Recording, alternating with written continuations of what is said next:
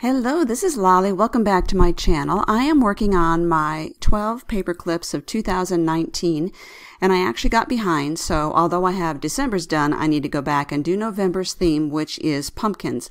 I was looking through my stash and I realized I don't have anything that I can use, and I really thought that I did. Let me move this back in frame here, hopefully, as well as can be seen. And so I was looking in Silhouette Design Store. This is the image that I have in my, that I have paid for in the store. It's called Fall Buttons by Michelle Renee.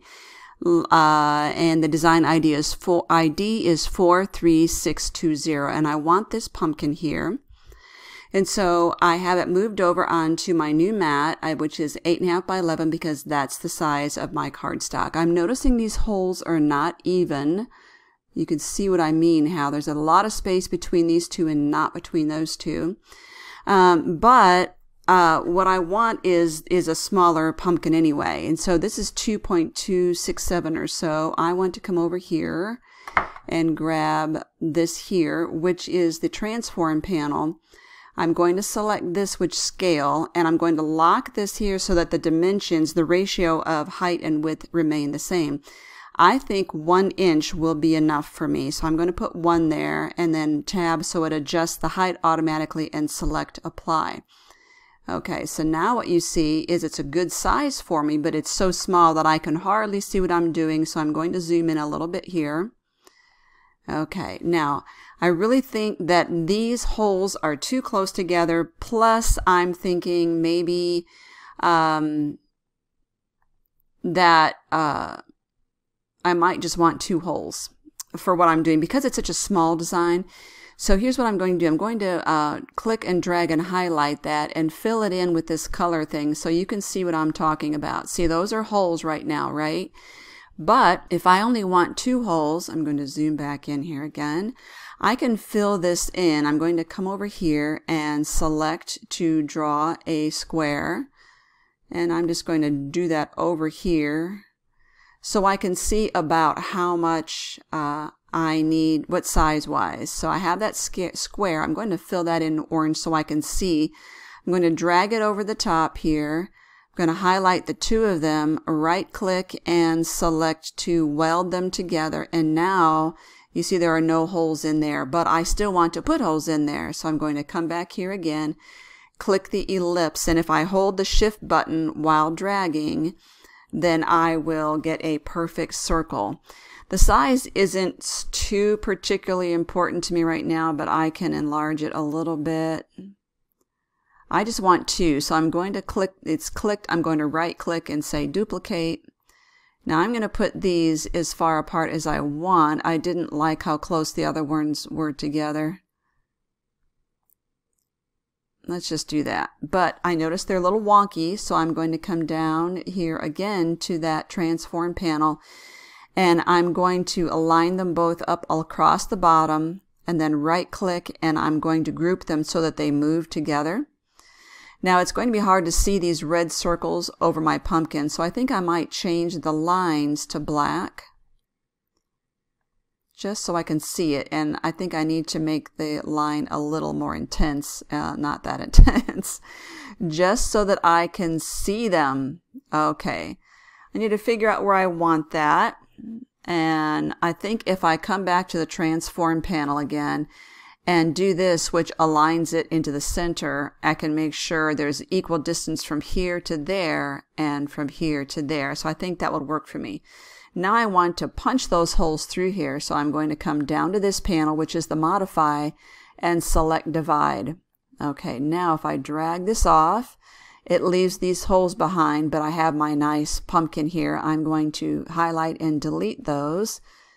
Now I'm going to come back out here. Now what I want to do, all of this was so that I can take this and make duplicates of this and glue them all together out of cardstock and make a rather thick pumpkin.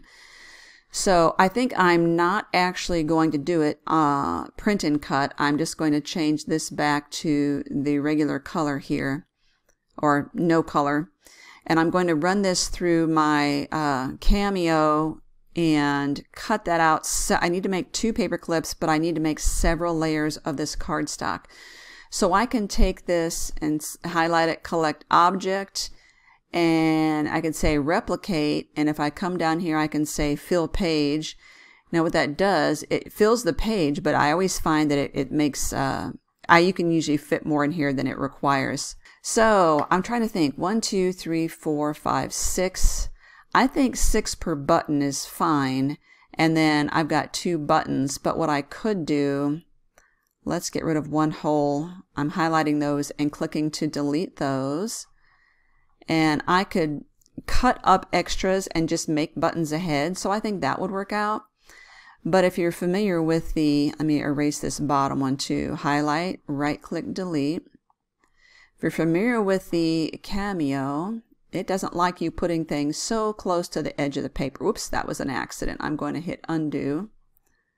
Okay, I'm going to highlight all of these and just move them toward the center of the paper. So now I'm going to put orange cardstock into my Cameo, and I will tell this to send. I will select cardstock plain. It tells me my blade needs to be at 3 and my force at 20, because it already shows that it's highlighted and will cut. So it says unavailable, but I will connect it and cut my paper now, and we'll see you there.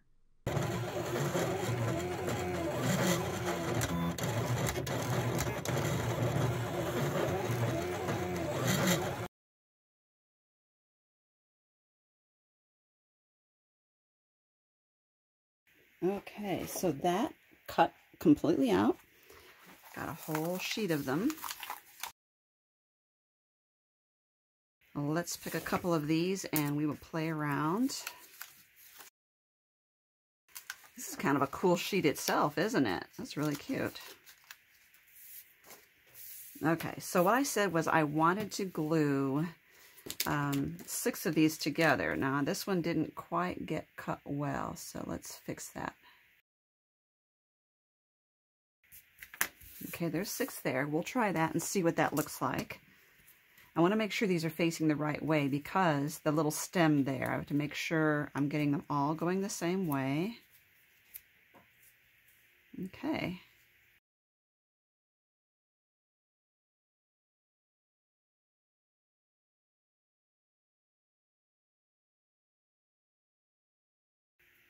That's getting nice and strong. So this is 3 and it's pretty strong. So when I said 6 of these, that was just a guess. It's getting nice and strong. So that's 4.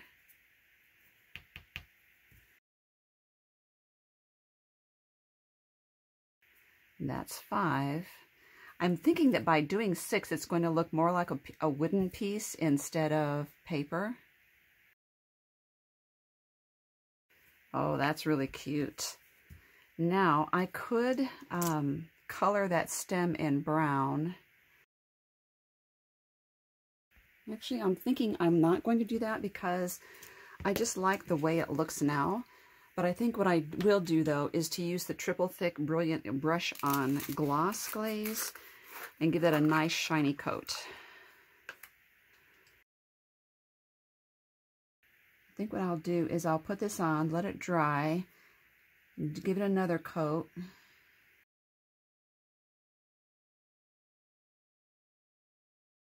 I'm going to let that dry and I'll rinse my brush out and I will give it another coat or 2 and I will come back with an update.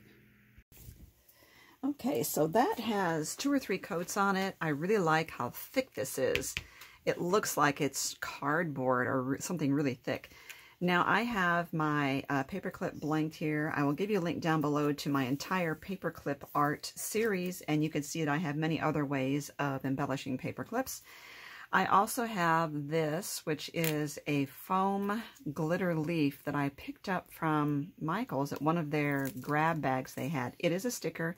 It's not going to be strong enough of an adhesive, so I will also have to add some glue to that. I also have some, oh, this is bias tape that I got from a thrift store, and I thought I would add that and just kind of get some fall colors going here. and use the Better Ultimate adhesive here. Okay, just going to fill that in. I'm just going to go ahead and put that down. I don't always wait the 30 seconds, which I know you're supposed to. Flip that over. There we go. All right, so I'm going to add that there. And like I said, this is going to need a little extra help. So I'm going to put that there and let it set for 30 seconds and then glue that on. And then whatever is left of this adhesive sticking out, I will add some baby powder to it so it doesn't stick to everything in my journal. And then we're going to add the pumpkin here. Just remember to let this set before playing with it. I'm going to set this down and let that firm up and set for about an hour. Okay, so that's been sitting long enough, but I think what I want to do next is use some of these micro round fall buttons that are in my shop. You can see how tiny, tiny, tiny these are. Very tiny. These are like for using for dolls' clothes almost. They are so minute. I think I will use this Julep glue, and because it always comes out too fast for me, case in point, I'm going to use a toothpick. I'm going to do it in the bottom right corner. I'm going to put 3 of them in there. I'll use a brown one, a dark brown. I'll use the 3 different browns, or there's actually 3. There's this one too, but I think I'm going to go with the dark green here. There we go. Now that really helps to balance it out. Very cute. Okay, thank you for watching. Make sure you look at the links down below, which will include a link to the Paperclip Art Group on Facebook, in which we have these challenges.